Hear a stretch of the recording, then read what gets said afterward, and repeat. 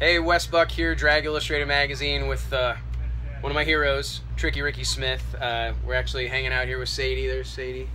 And hanging out here in the lounge. They've been cleaning up the track for 4 hours or something. Yeah. All day. And finally sounds like they're making noise. We were watching the PDRA race, and we were just talking a little bit about everything that's going on.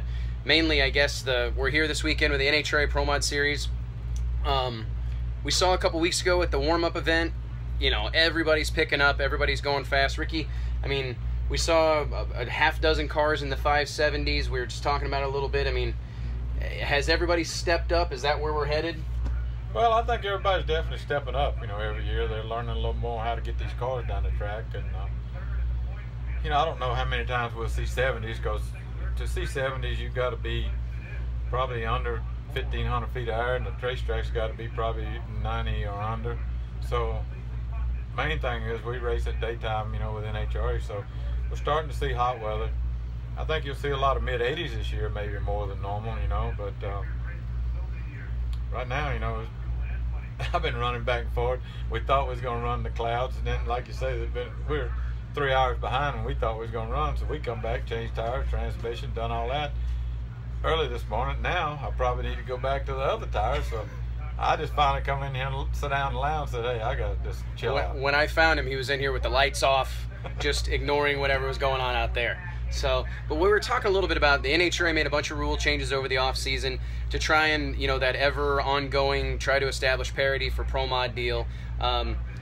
Made some boost adjustments, took the weight back off the nitrous cars. I mean, do you think we made progress with the rules? I mean, I don't know if, I'm sure most everybody, well, let's be honest, everybody knows Rickie's got himself a turbo car. So everybody's paying attention to what you're going to do. But I mean, do you think they made any progress with the rules? Not really.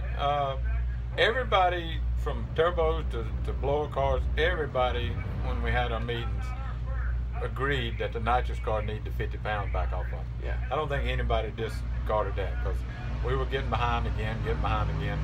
So the 50 pounds off the nitrous cars is probably the only thing they've done. It made sense.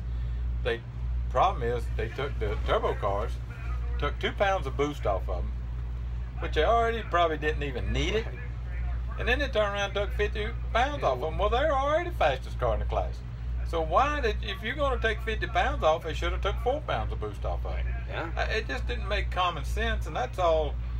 That's the whole reason they made me spend $250,000 here to build a turbo car to prove a point.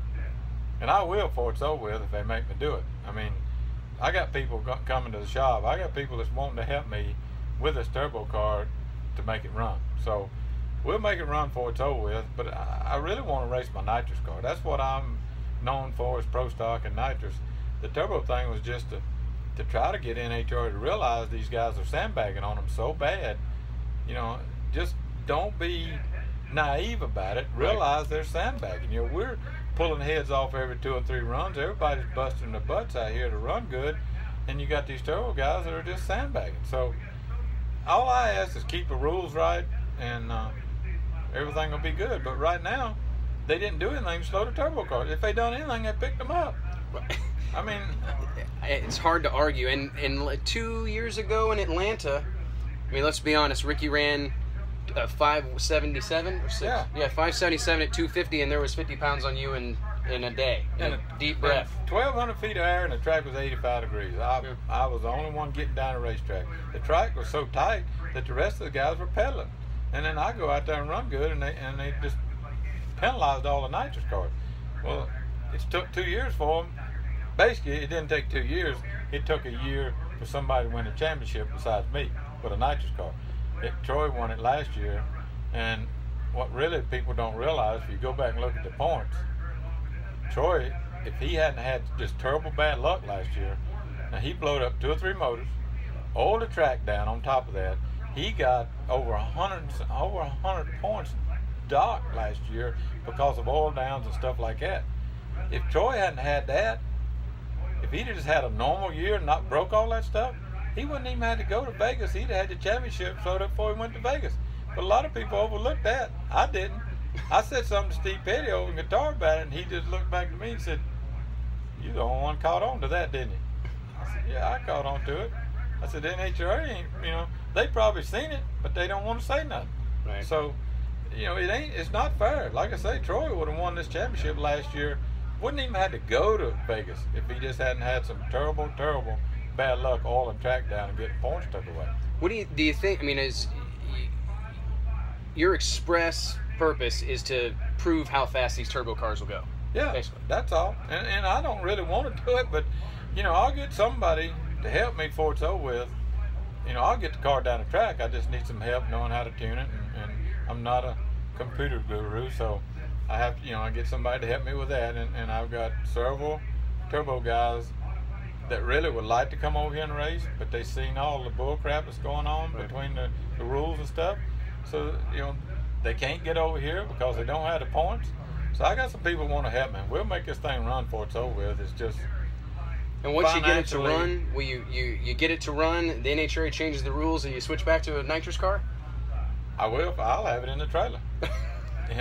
I'll have a nitrous car sitting in the trailer. And it's just, it's not that I'm trying to do anything wrong. All I'm asking is to keep the rules legit, and the people that are sandbagging, make them work. Yeah. They should have to work. They can run faster. If you don't think so, slow them down. Slow them down, watch them pick back up. So that's all you got to do. If you slow them down for a while, they might all pill around here a couple of races, but they won't pill around long. They'll step them things up and run where they got to run. Well, hey, man, there's no arguing. So, well, hey, we're here in Gainesville, Florida. Stay tuned. I hear cars going down the track now, so hopefully Rickie will be. What do you think?